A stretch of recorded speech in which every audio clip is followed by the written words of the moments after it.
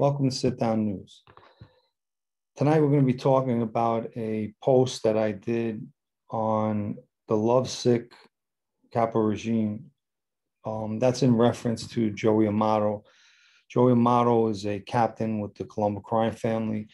Joey and I were pretty close in the street. He was a friend of mine. We would meet often. I would meet him in a park in Staten Island, or we would pick a spot and we would both meet.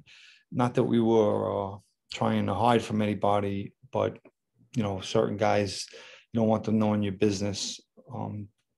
Joey had a French Mastiff, and he liked to go for a walk, and we'd smoke cigars, and we used to talk about all kinds of things.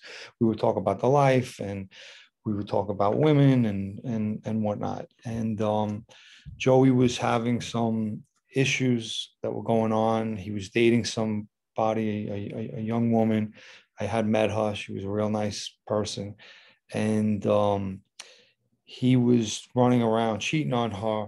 And she had found out once and then twice, and it just turned into a whole mess. And Joey was meeting with me, and he was complaining, and it was really bothering him. I think that he definitely had a broken heart, because the woman naturally didn't want nothing to do with him no more, especially after catching him a few times. And one of the times he had told me he cursed her brother. He said, I helped this mutt out, and I helped him with so many things. And this is what he did to me. He went and told his sister that he seen me with another girl and whatnot. So it was getting bad, and I could tell it was bothering him. So I used to meet and talk with him. And one particular day, I meet with him, and he's kind of like, as I wrote in the blog, he's like smiling like the cat that, ate the canary. And he was in an upbeat mood. And usually late when we used to meet, he wasn't, he was in a bad mood.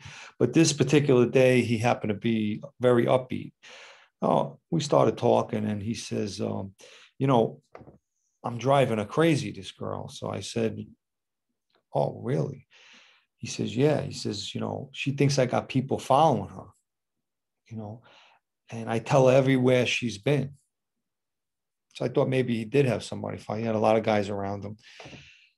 And he proceeded to tell me that he put a tracking device, GPS, that we use sometimes in that life, and he put it onto her car, and he was tracking her movements.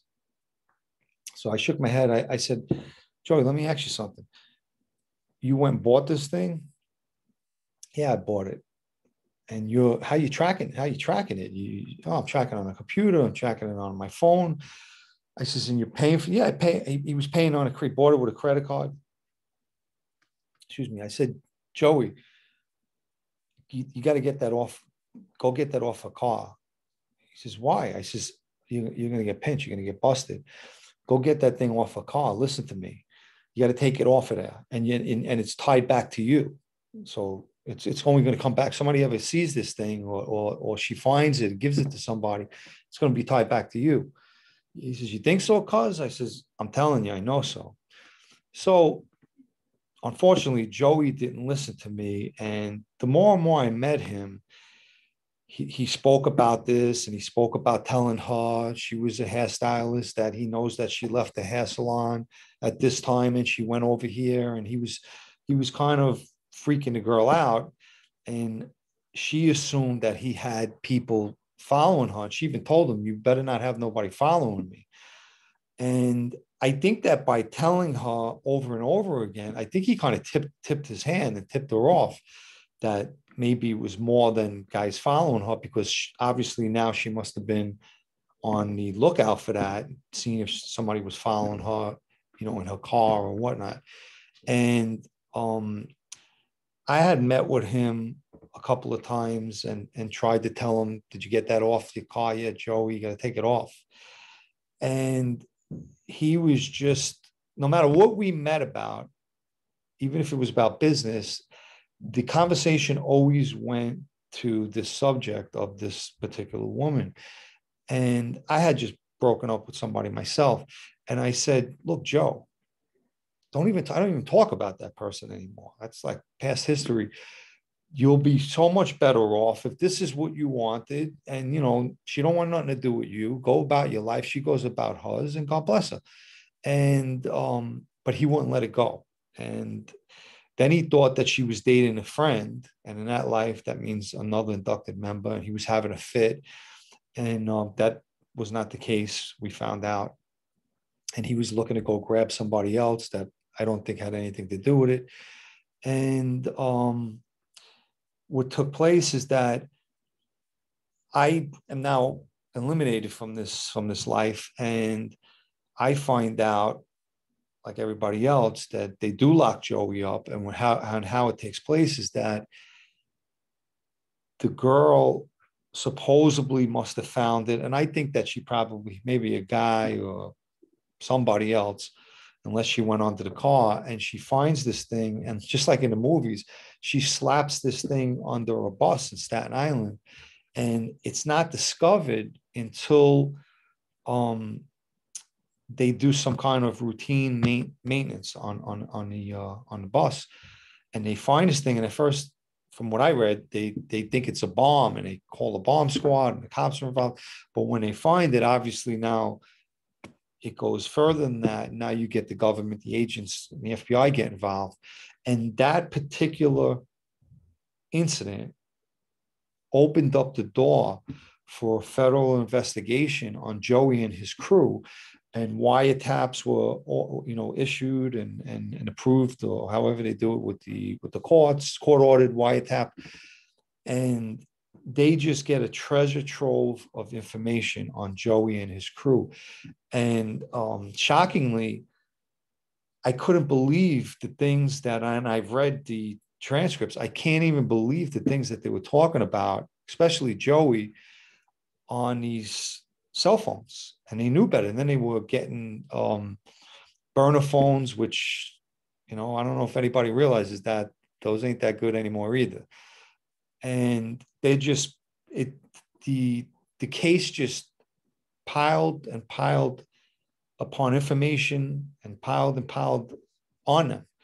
And it turned out to be a big investigation. And, when they had enough information, they just wind up sweeping Joey up and all his guys, and his son was included in all of this. And I just was shocked that I thought that he would listen and take it off. He never listened. He didn't take the thing off.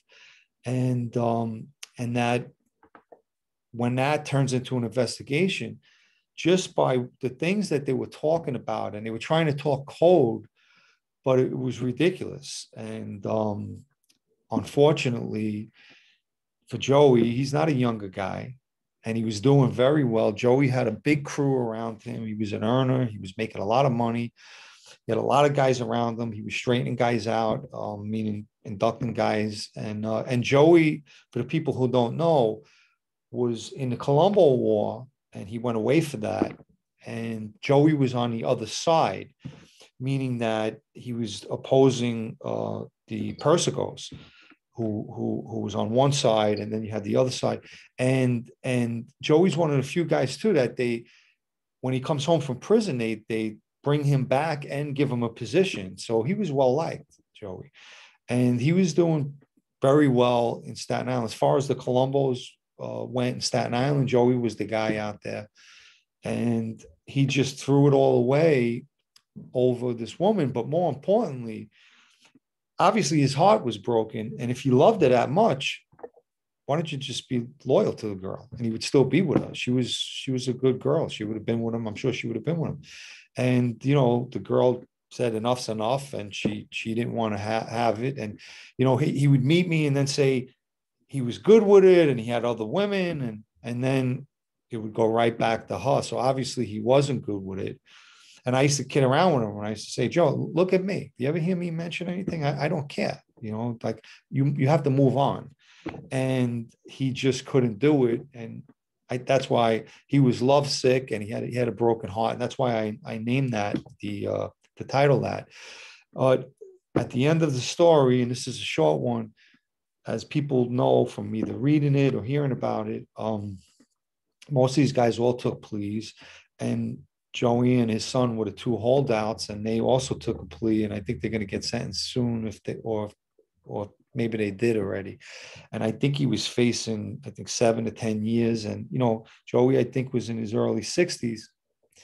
That's it. He's going to be an old man by the time, if he makes it out, without to get a lot of health issues in there. That's not the best place to be, to start getting sick. And it just, I shook my head, and I still shake my head. It's unfortunate.